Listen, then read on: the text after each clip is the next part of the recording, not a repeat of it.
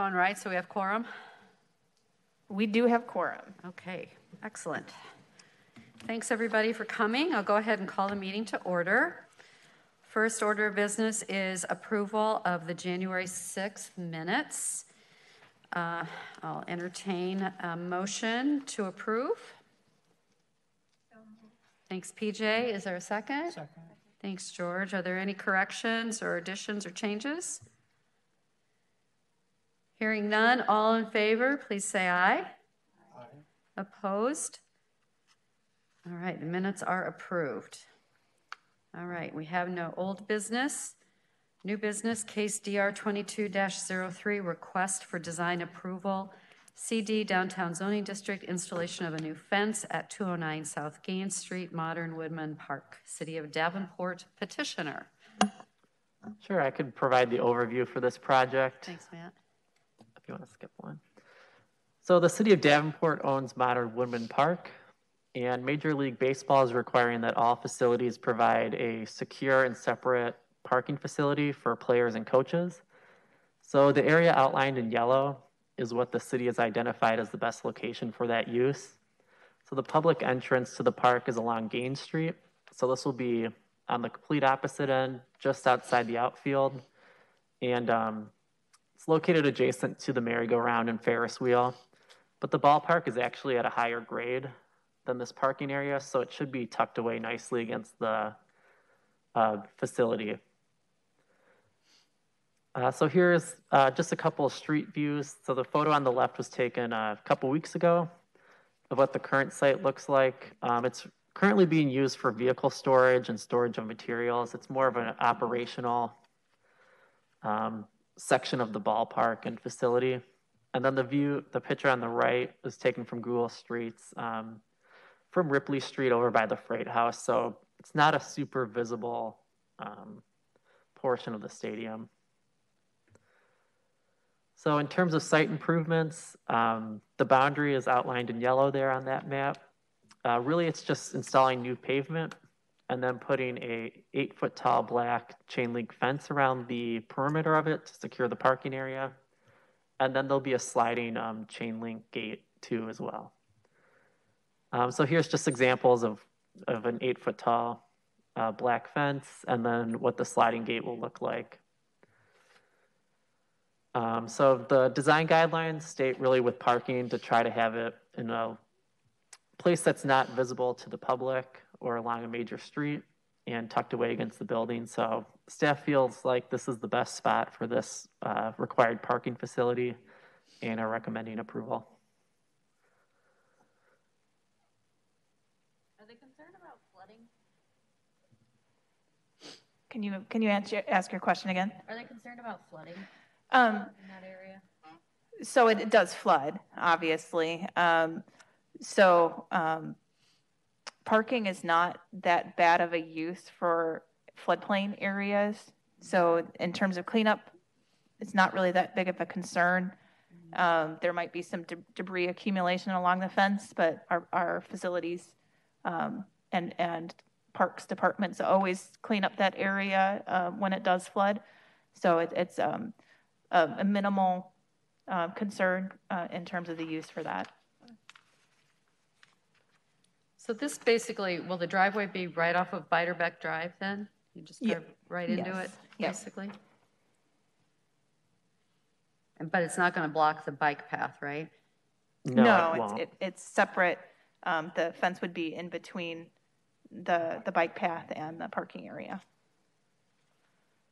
Is there already some chain link fence around the other part of the park? So does this just match what they already have? There is. So along the railroad right away, there's chain link fence there.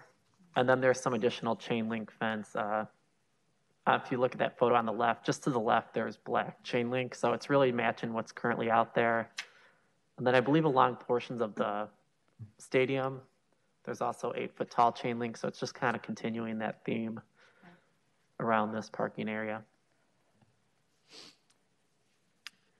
So just kind of as a matter of point, in the past, we've tried to stay away from chain link fence just because of the lack of attractiveness and historic nature of chain link fence. But it does sort of seem like in this case that it is probably the most appropriate solution, and I appreciate that at least it's black and not silver. So It makes a good difference. yeah, it does.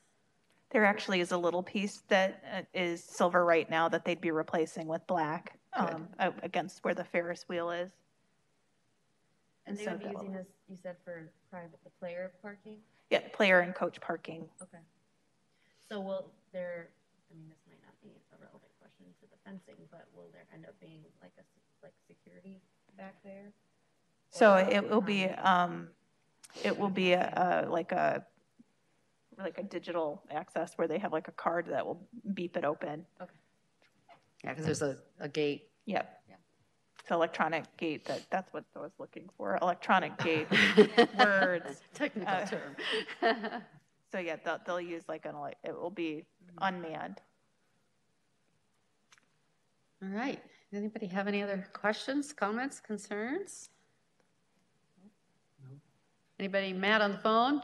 You have anything you want to add? No, I'm good. Okay, can we entertain a motion? I move to approve. Thanks, Matt. Is there a second?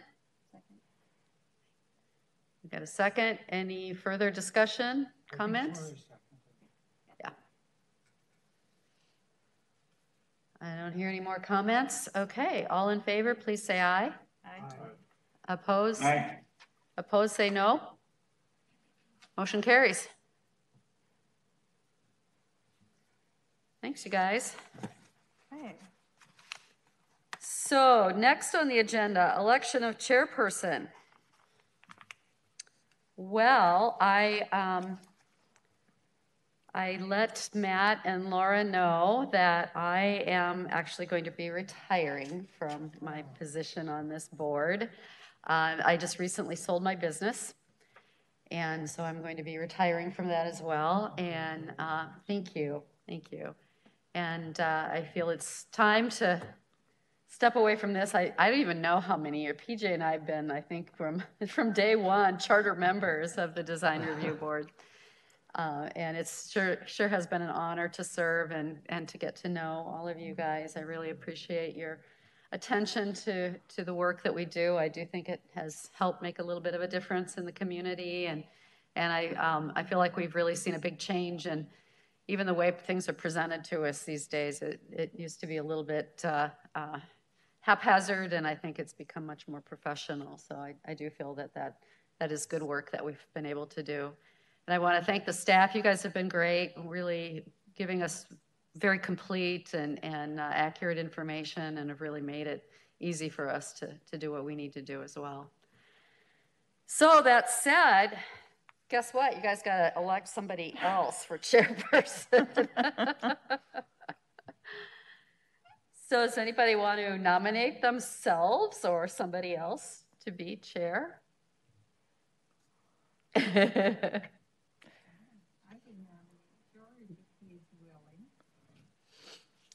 George, are you willing? I appreciate you considering me, but no, not at this point. I think I need to find out, dig deeper into all the rules, regulations. And I just don't. It's really mostly about just leading the group as far as, the responsibility is just, I think, trying to allow everybody to have a voice that needs to, and then also knowing when to gently stop them from talking, which is not always easy, but it's, I think, very rewarding to be in this position. So, all right. Anybody else? We may have to table this until we have more people, huh? Unless we want to nominate somebody that isn't here. Probably not that fair. Just tell them it's their job the next time. Yeah, it's your turn. We could just say it's the automatic vice chair's position to roll into. Yeah.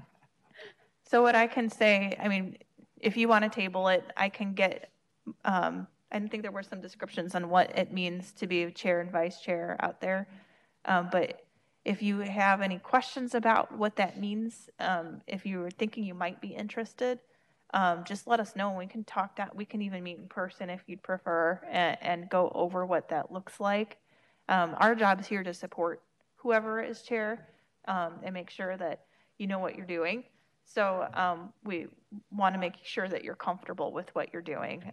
So if that's something that you think you might want to do but aren't sure yet, we can walk you through the process.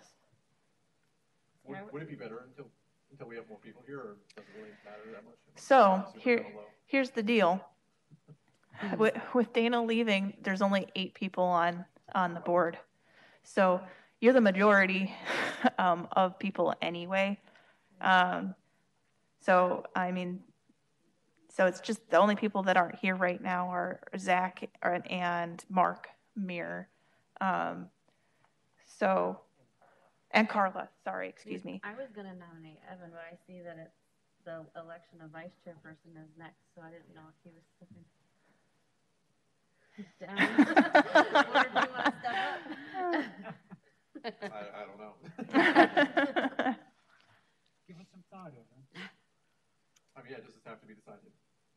I mean, you can table it. This is just kind of by bylaw when we normally bring it up, but as a board, you can table it until February if you want. This is your last meeting then, also. It is. I'll be the chair the next time. Yeah, you're de facto chair. Is it possible to send an email description of both positions and kind of expectations, and then we can kind of process it and think?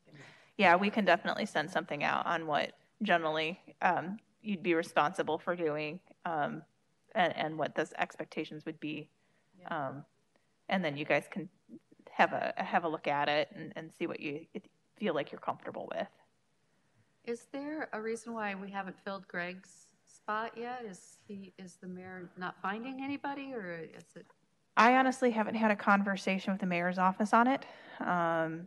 So I'm not 100% sure when that will be filled.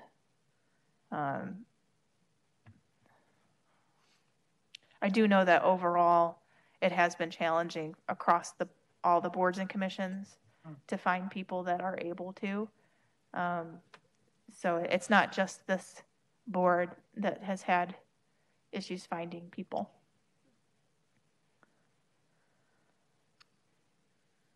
Yeah, we've had several that have not stayed very long too, unfortunately. Right. Maybe it's the leadership.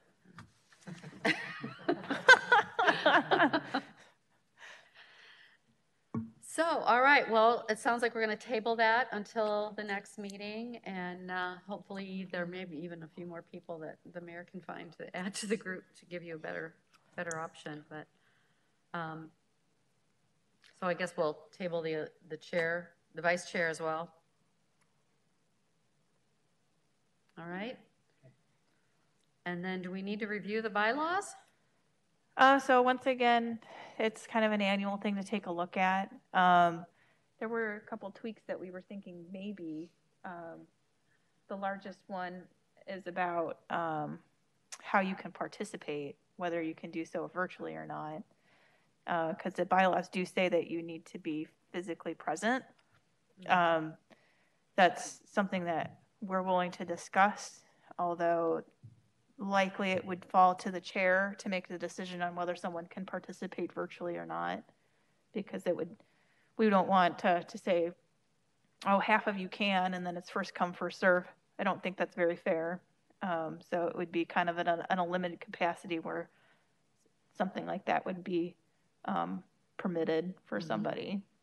Are you referring to boards participating virtually? Yes. Because I think we've always allowed virtual presentations. Yeah, right? correct. Yeah, so it would just be the board specifically. We do, as part of us trying to be business friendly, is allowing out-of-state developers or their staff to participate virtually. Well, this day and age, it just seems like it might make it a little bit easier to find members if they are allowed to be able to participate virtually. I was going to say, especially because COVID's not over. either, you know, or if someone, you know, like I was able to participate in the last meeting virtually, which was wonderful because I didn't have a childcare, you know, and I didn't want to bring my daughter and make her sit in a chair out there and hope she didn't need me in the middle of the meeting, you know. Right.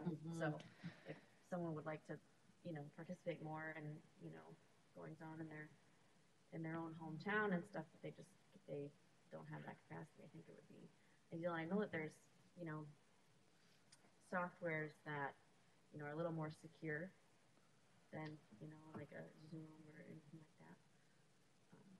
That we could maybe look into using to make it a little more. Sure. I mean, I know they're open meetings, but. Right. What are some of the other committees doing?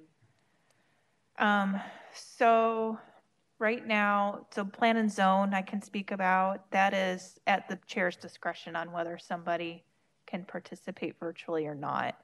And some of that's, it's largely COVID related right now. Somebody's on quarantine or something along those lines. If somebody had immunocompromised system and wants to participate in a board or commission, and doesn't feel comfortable in this environment doing that, we want to be able to give them a platform to participate. I think that's only fair. It would just be a matter of, at least with that one, some of the topics are very complicated. It's easier to have some of those discussions in person. So that's so right now we're leaving it at the chair's discretion, although we have not updated the bylaws to fully reflect that. You know, Tori mentioned the phrase hometown. And I think if we allow virtual meetings, this might give us a chance to tap into some of that brain drain that's might have been going on. Some very intelligent, smart people that don't live here, but this is still their hometown. Let's open up that possibility. So that would require an ordinance change. So right now, anyone that participates on the design review board needs to either be a Davenport resident or own property within one of the design review board areas. And part of that is to have that investment in the community, that it is an active investment in the community for that. And the mayor is pretty adamant to stick to that. Maybe he can be persuaded. Would they open it up to like Scott County? That would be at the mayor's discretion on what he'd want to. Especially because like I feel like we focus so much on the downtown Davenport area, and there's, you know. I think the challenge though is, I think the challenge though is that we tie in with, you know, building permits, and we tie in with plan and zone, and we tie in with, you know, the historic, all of the committees that really are specific to the city of Davenport governance. Yeah.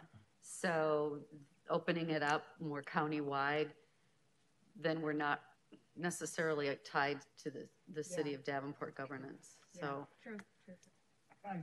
I'd like to open up worldwide. global. I do not want to review any more design than what we are now. It's hard enough. Yeah.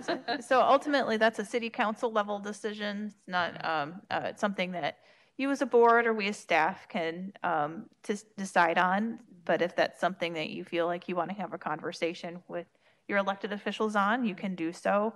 But I don't know how that would. I don't know if they're interested in that or not. At this point, I haven't had that conversation. If there's so many boards for the city that are missing numbers, can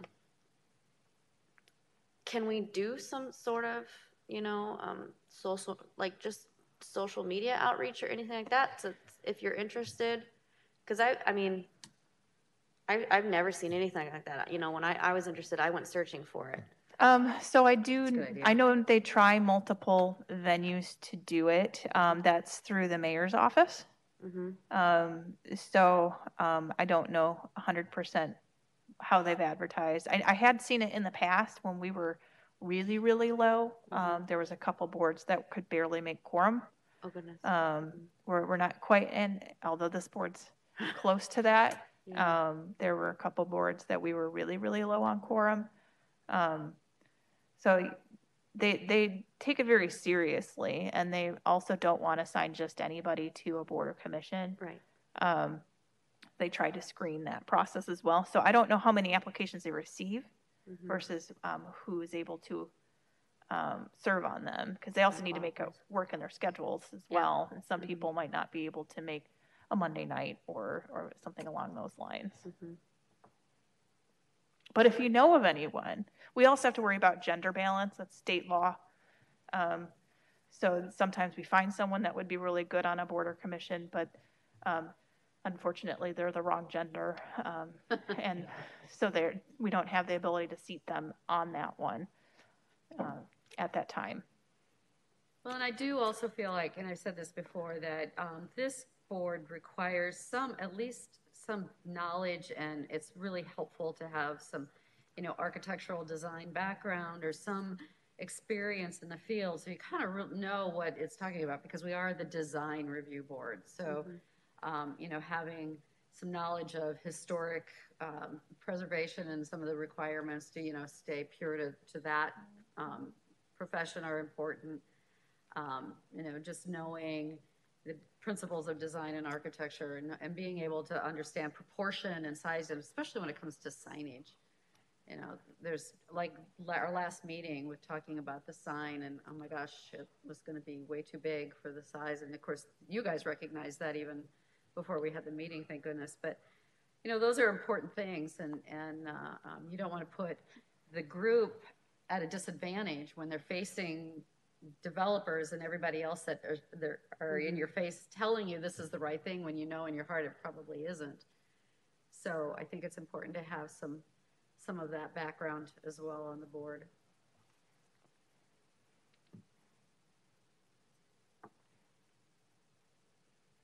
So call your friends. Yeah. Yeah, I mean, we're obviously always looking. There's usually at least one vacancy throughout the city boards and commissions, if not more than that. So, I mean, if you know somebody, like I said, I think generally speaking, most of the boards and commissions do require you to live in Davenport. Some of them let you own property in Davenport. This is one of them. It has to be within a specific area, and that's how we lost Derek. Is he was grandfathered in, and so when his term expired, he couldn't be reappointed because he owned property in Davenport, but it wasn't in one of the areas. So when they changed that ordinance, when they redid them to match the zoning code, he was not able to be reappointed. And that's actually what will happen to me too as well, because my business is in downtown, and I own the building, but we'll be selling the building as well. So I will be out of the geographic area. It's too bad. So, all right. Was there anything else that you guys want us to talk about on the bylaws or anything? Is there anything else? I think that covers the majority of it. So you can think about it. It's not necessary to take any action on the bylaws. We did update them last year. So if you don't feel it's necessary, that's fine. And in my conversations with legal, we're going to continue to be flexible with COVID. That doesn't necessarily have to be reflected in the bylaws. So hopefully it'll be better soon. Yeah, I hope so. Okay, well, if there's no other discussion about the bylaws, there's obviously no public comment. I think we can adjourn. Thanks, everybody. It's been great. Such a pleasure to get to know. Some of you I've gotten to know better than others. Yeah, don't be a stranger. So are you